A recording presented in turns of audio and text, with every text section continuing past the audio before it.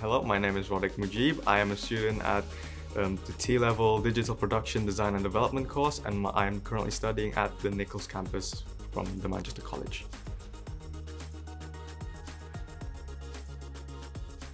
So the first thing that I think about when I think of a course was computing. So I was always first looking at A-levels, maybe B-Tech.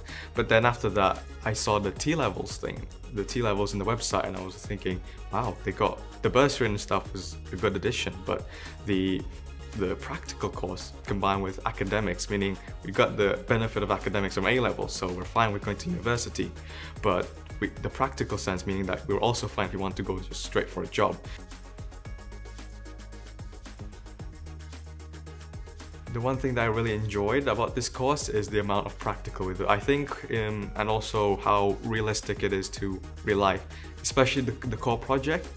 The coding part is like all the courses, whether A-level, B-Tech, RQF, all of them does. But T-levels, we do project management, we do planning, we make sure to think about risk, we make sure to think about what the customer would like to see.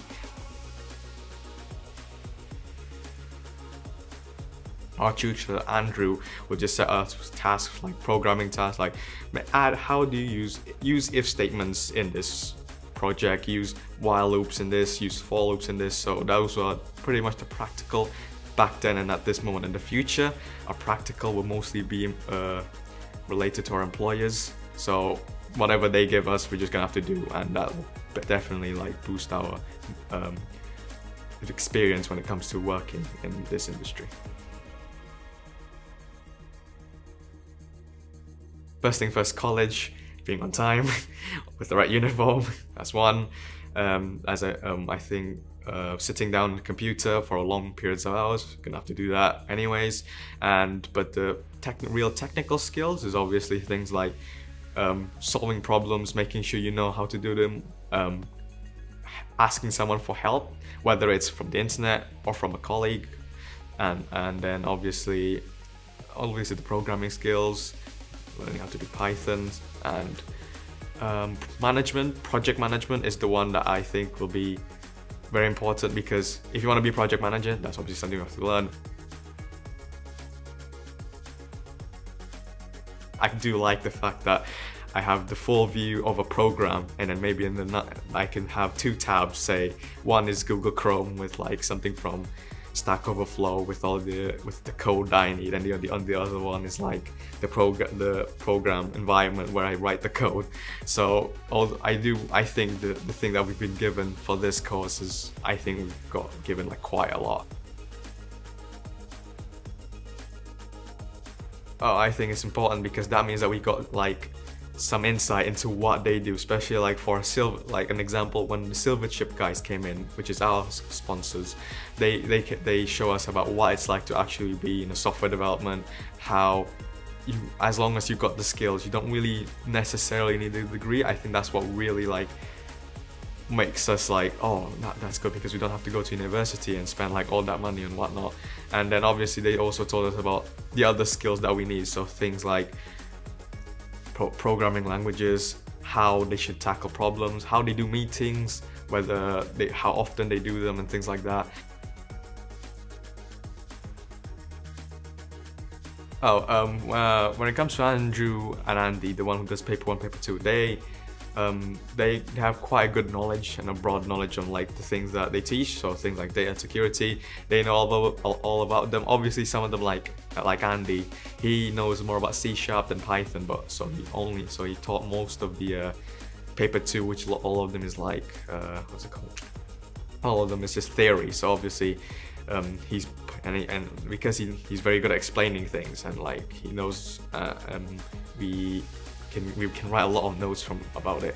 And then Andrew, he knows a bit more about the Python stuff, so he teaches more about that stuff, and his explanations and the way he lays out, especially his class notebook, his layout is like the dream that I wanted when I was in high school as well. So we got like checklists, we got the objectives, we got the resources, so that's one of the things. And Becky, she was, I think, a project manager for I don't know, BlackBerry company or something like that. And obviously her knowledge from then is going to be really useful because she knows that when we do a mistake, like we put the wrong order for something, like, nope, that is wrong, you should not put that there. And I think, yeah, so that was one of the things. And obviously all of them are very strict when it comes to marking, which is, I think, is very helpful, because that means that if we say we got high mark on the thing, we might get higher or at least the same when we do the actual exam, rather than if they were to be too lax, we might get lower, and we don't want that. So yeah, I think that's what.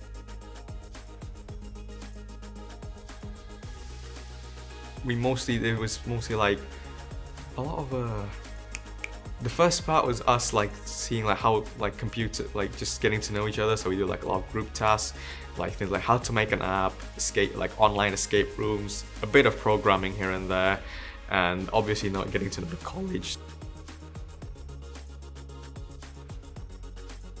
If hopefully I either will go straight to work, and if I do choose that route, I want to just go to a software development like software engineer or software developer, just as a general, because they do like a range of stuff, so from games, apps, websites, cloud computing and whatnot. So that will at least get me a taste of all of them, and then hopefully go into specific ones. So say I like app design, I go to an app, and that's how I think I would like my career to go out. And if I do choose a university option, I would go to university and probably do the same with just that university first, and then the same work thing, and that's it.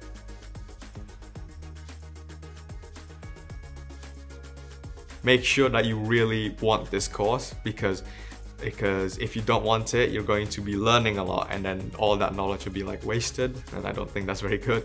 And also make sure that you're ready to keep studying, keep learning, because there's a lot of after studies, because you know you might not complete because of the large workload, you might not complete in class, so be ready to be able to do it like in the weekends or after college, because I have a weekend part-time, so I have to make sure that I have to complete everything before the weekend, so that you know I can actually submit it and whatnot. So that's one of the things. Just be prepared for the workload. That's the main part.